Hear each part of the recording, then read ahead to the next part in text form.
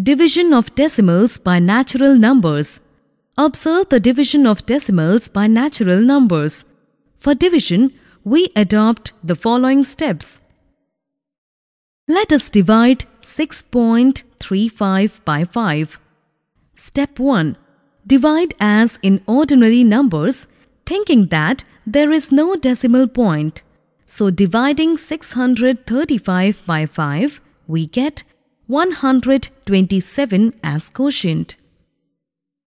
Step 2. Place the decimal point such that the number of decimal places in the quotient is equal to the number of decimal places in the dividend. Put a decimal after 2 decimal places in the quotient 127 as the number of decimal places in the dividend 6.35 in 2.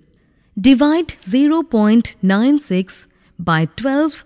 Divide 96 by 12. We get 8 as quotient. Dividend 0.96 has 2 decimal places. Therefore, put decimal after 2 decimal places in the quotient. Thus, the answer is 0.08.